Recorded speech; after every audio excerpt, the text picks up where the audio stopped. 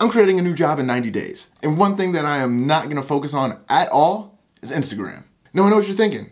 Why aren't you focusing on Instagram? Well, simply put, Instagram just requires you to do way too much to grow organically. You have to post this many times a day. You have to post this many types of posts a day. You have to do this. You have to do this with the hashtags. There's just so much that you have to do to grow organically on Instagram. And to be honest, it's just not worth the time. Especially when the odds of growing on TikTok is just much higher. Now, I'm not saying that you shouldn't try to grow on Instagram, but I'm saying if you're gonna try and grow on Instagram, more than likely you're gonna have to spend more time on that than any other platform just simply because of what they require for you to grow. So I'm staying away from Instagram. Most of my focus is gonna be on TikTok. It's gonna be on YouTube. So stick around if you wanna see this growth of this new job.